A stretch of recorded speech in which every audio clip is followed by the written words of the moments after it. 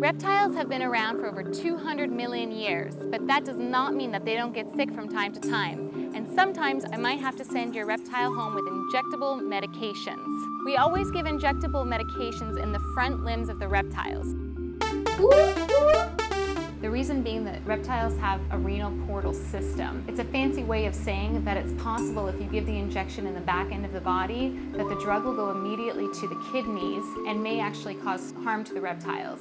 This phenomenon is not completely understood, but in order to prevent kidney toxicity, we always try to give the injections in the front limbs of the reptiles. If you have a snake that needs an injection, the same rule applies, but since snakes don't have limbs, we're going to do it in what we call the cranial third of the body.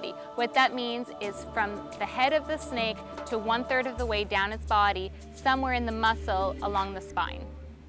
Ombre is a pretty nice iguana, but what I'm going to do is put a towel around him so that he can't scratch me or whip me with his tail while I'm giving his injection. You may need to have a second person help you to keep the tail steady while you do it so that you don't get hurt. And what we do is clean the area first with a little bit of alcohol where the injection is going to go. The forearm or the upper arm for the injection, and if there's multiple injections to give, you want to vary the site and also the limb if possible. Unfortunately, Ombre has a cast on his right arm, so we'll be using his left arm only. The needle goes between the scales so that you don't have to inject into a scale.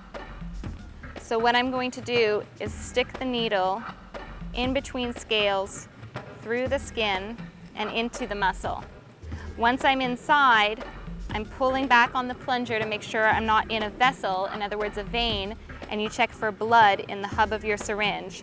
Once you know that you're in the right place, then you go ahead and give the injection into the muscle. Once the injection is complete, you can put your finger there just to stop the liquid from coming back out again and hold with pressure for a few seconds.